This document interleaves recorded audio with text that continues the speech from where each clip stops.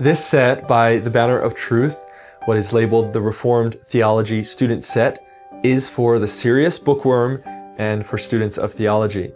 I'll start with The Doctrine of Justification by James Buchanan. Martin Luther, the man that God used 500 years ago in the Protestant Reformation, declared the doctrine of justification to be the doctrine by which the church either stands or falls. So also John Calvin called the doctrine of justification the main hinge upon which religion turns. J.I. Packer, in his introduction to this book by Buchanan, says this, quote, "The doctrine of justification is like Atlas. It bears a world on its shoulders, the entire evangelical knowledge of saving grace."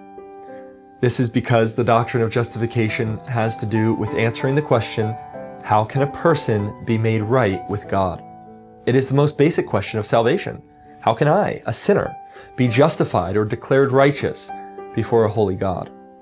It is a question that is often misunderstood, and in all actuality, it is the dividing line between true religion and false religion.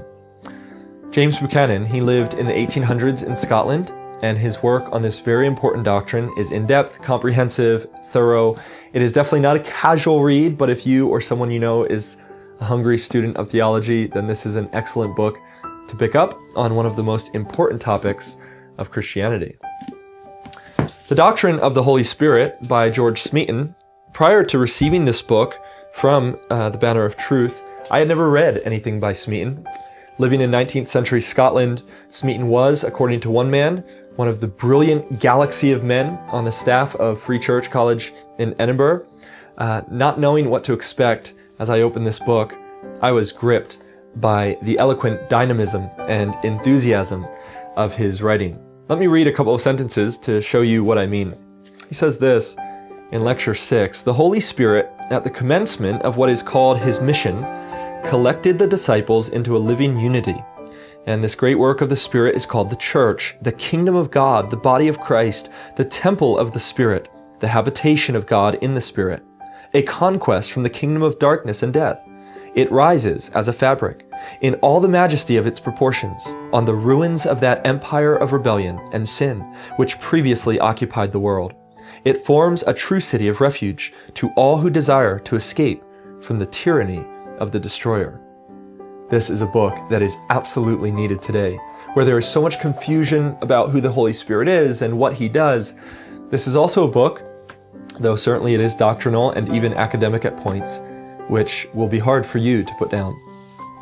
The third book in this set is The Mysteries of Christianity, Revealed Truths Expounded and Defended by T.J. Crawford. It's another work which is thoroughly doctrinal, dealing with many of the mysteries of the Christian faith. But Crawford wonderfully explains the difference between what is unintelligible, something utterly impossible for us to understand, and what is a mystery.